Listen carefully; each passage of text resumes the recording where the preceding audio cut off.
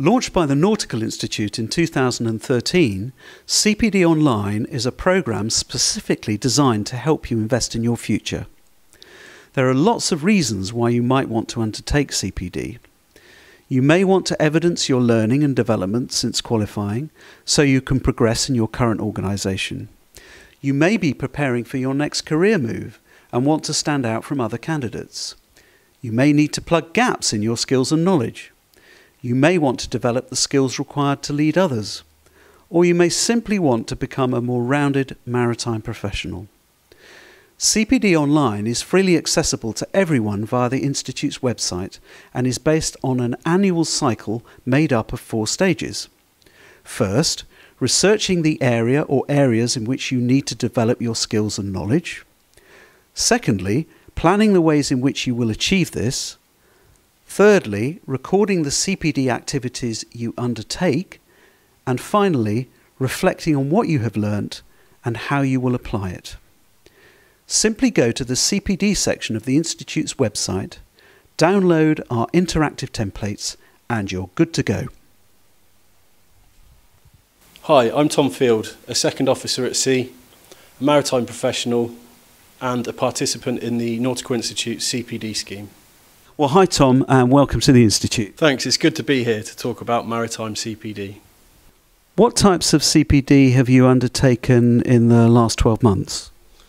In the last 12 months, my CPD has consisted of SDCW short courses for my chief mate COC. I receive the Institute's journal, Seaways, every month and read that. I've also attended company-instigated safety training. In maintaining your personal development record, what type of information did you capture? So, recording my CPD, it's necessary for me to note the date and the nature of the course, so perhaps the course title, if there are any statutory codes, SDCW codes that they kind of apply to. And then I begin the process as well by analysing critically what I've learnt from the course. How is it affecting me? How can it affect me day to day? And how can I move forward and implement some of the learning outcomes?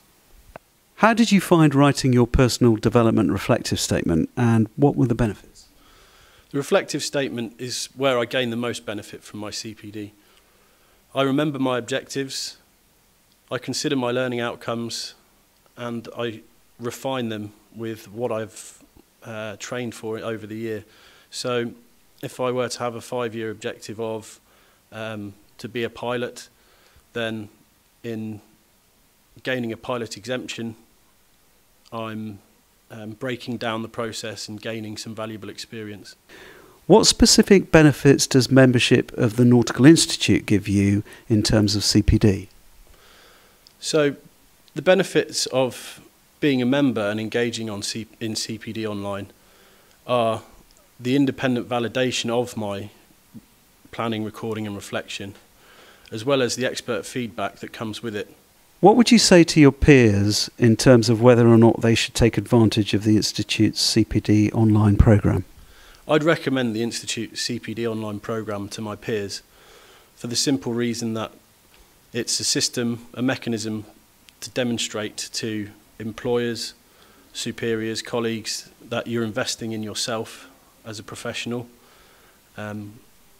You want to stand out against the rest, and especially in today's competitive job market, you've got to excel, not just comply.